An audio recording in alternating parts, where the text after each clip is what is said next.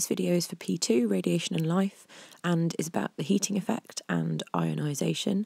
So you need to know the differences between the two processes and the radiations that are associated with each of them.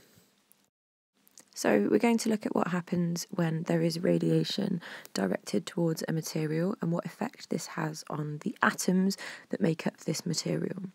So if we consider these photons that are being directed towards the atoms in this material, the radiation is going to be absorbed, and this is going to make the atoms vibrate, and the effect that this is going to have is that the material is going to get warmer. So you need to know which radiations are responsible for the heating effect, and one of them is microwave radiation, which is strongly absorbed by water and fat molecules, which makes sense because we use microwaves sometimes to heat our food up. Infrared also has a heating effect when its photons are absorbed by a material, and we utilise this when we toast bread in a toaster. So when we're thinking about ionisation, we first of all need to think about what we already know about the atom.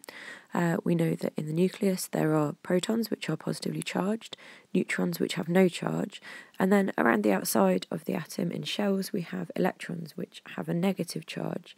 So in ionisation there's an interesting effect that happens when this charge on the atom is changed.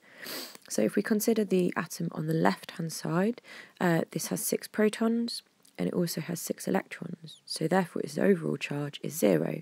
On the right-hand side, though, a photon has taken out one of these electrons, and it has 6 protons and 5 electrons, so an overall charge of +1.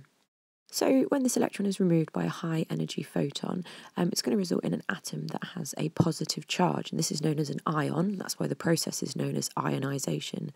And ions are quite special because it means that they're more likely to be able to take part in chemical reactions, and reactions that they might not have been able to take part in before. So an issue with ionisation is that it can damage living cells. Lower energy ionising radiations can cause mutations, which can cause cancers, and higher energy can actually destroy the cells themselves, which can lead to radiation sickness. The ionising radiations consist of gamma, X-ray, and some of the UV part of the electromagnetic spectrum, and this is because they're the only ones that have got high enough energy photons to knock an electron out of its orbit.